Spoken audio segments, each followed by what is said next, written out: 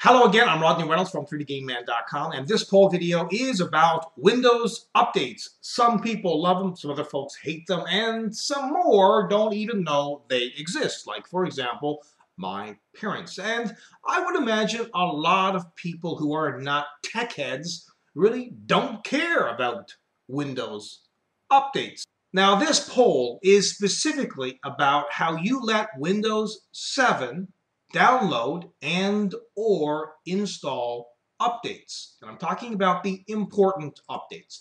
There's 4 to choose from. Now, to get into this area, you need to go into the Control Panel, System and Security, Windows Update, and change settings. Here you'll find these options. The first one I'd recommend for most people. Install updates automatically. You don't have to worry about it. Windows 7 does it for you automatically. You can also install new updates these days, every day, and the days of the week, and also a time that you would want it to do this for you. Now, the second one is the one that I use. Download updates, but let me choose whether to install them. So it will download them, but I get the option whether I want to install them.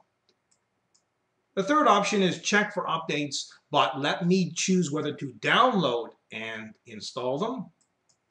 And the fourth option, which is not recommended by the way, but if you know what you're doing, it's fine. You can just update it whenever you want to, as long as you can remember to do so.